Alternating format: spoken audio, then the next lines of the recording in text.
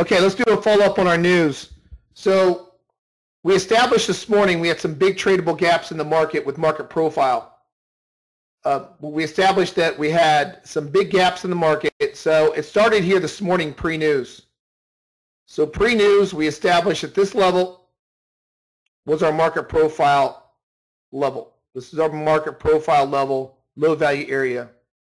If we get any type of zone breaking through this big market profile level, we have a big tradable gap below us. This tradable gap was established last night. We knew this tradable gap.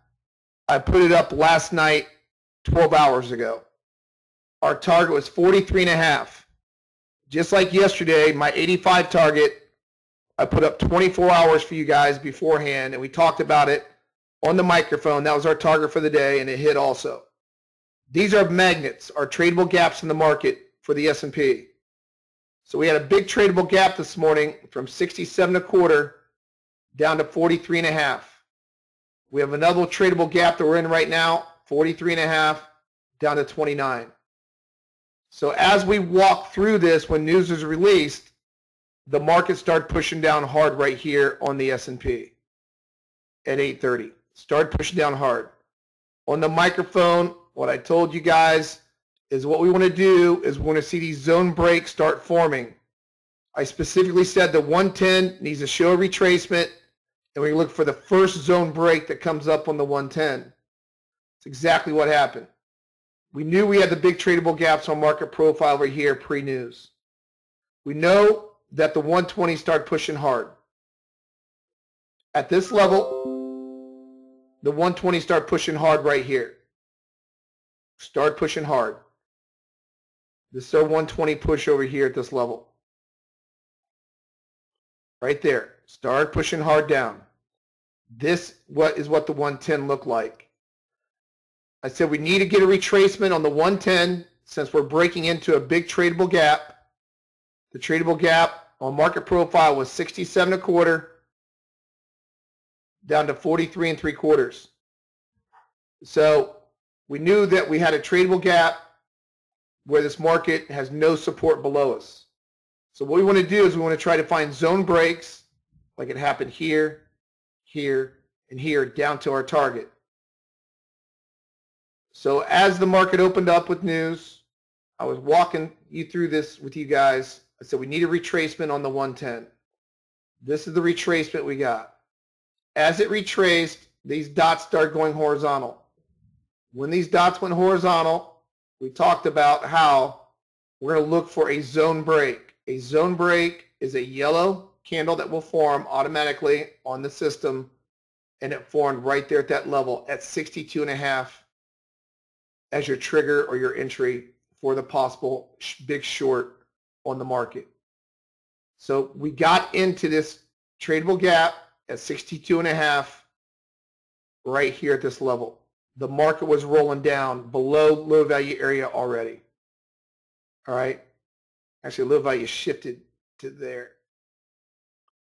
Is below the low value area gap. Big gap in the market still. So as we start moving down,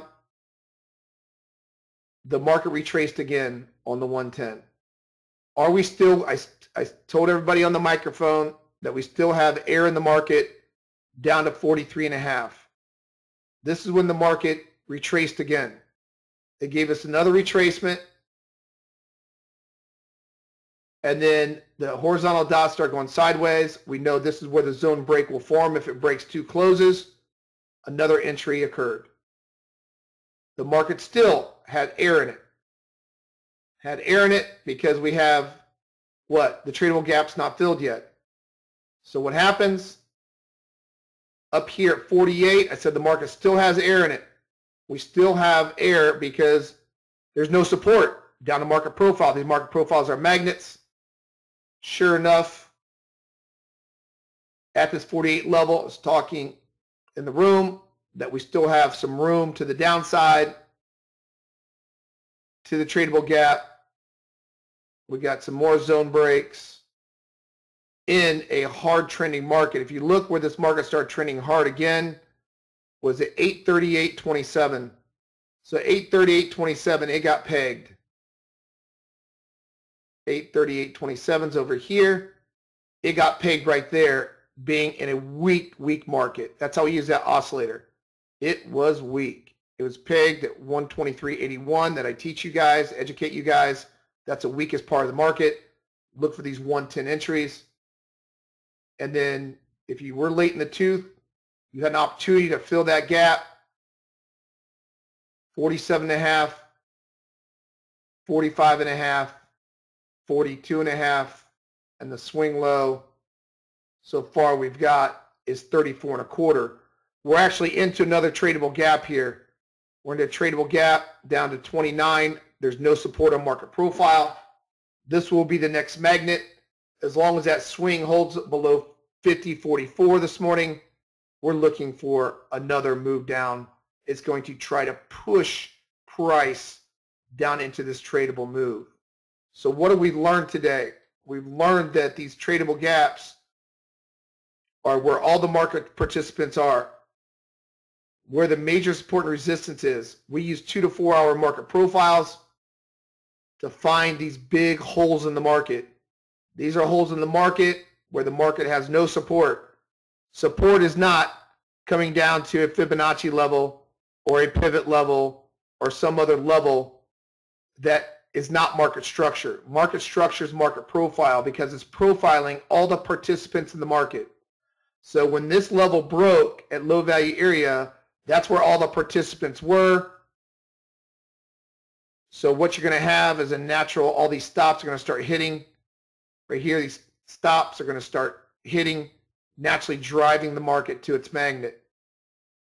What you're feeding on is all these counter trend traders or all these traders that are trading these levels, whether it be fib levels. That's where profiles spit this level out for us because obviously there's a lot of interaction at that level, a lot of trades at that level, whether it be Fibonacci, pivot levels, R1, S1, all these second and third tier indicators. So we knew that once that level broke, according to market profile, the last 39 years, it tells us it likes to go down to the next profile level on these 2 to 4 hour profiles. Not a 30-minute profile. 30-minute profiles are useless, in my opinion. They don't work as well because they're not showing overall market structure. Market structure said we had a big gap in between here. We had the zone break, knowing that's our magnet. Zone break, knowing that's our magnet. Zone break, knowing that's our magnet. If you want to take this next zone break at 35, what's your room on that trade? Your room is down to 29. So this is a follow-up video how you can trade gaps with zone breaks into news events or throughout the trading day. If you see strong moving markets like this, we had it yesterday again, the day before that, you don't get a lot of these match up. This is the 120-20 chart. If you see this 120 chart trending hard, you can fire off these 110 entries like this. These 110 entries will give you a smaller stop to reach your target.